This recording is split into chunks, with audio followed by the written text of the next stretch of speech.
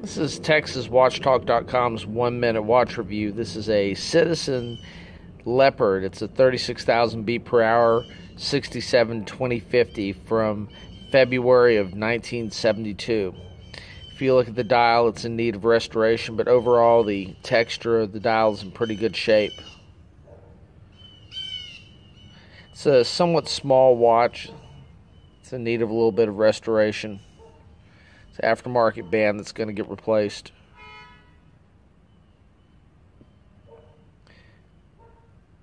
Look at that sweet. Look at the second hand.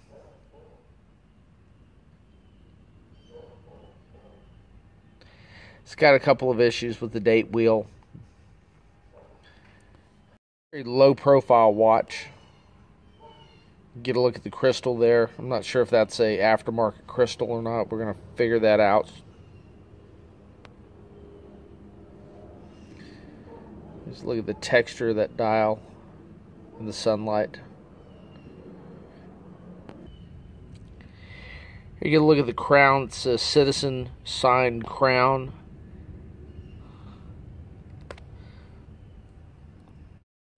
And that's the case back.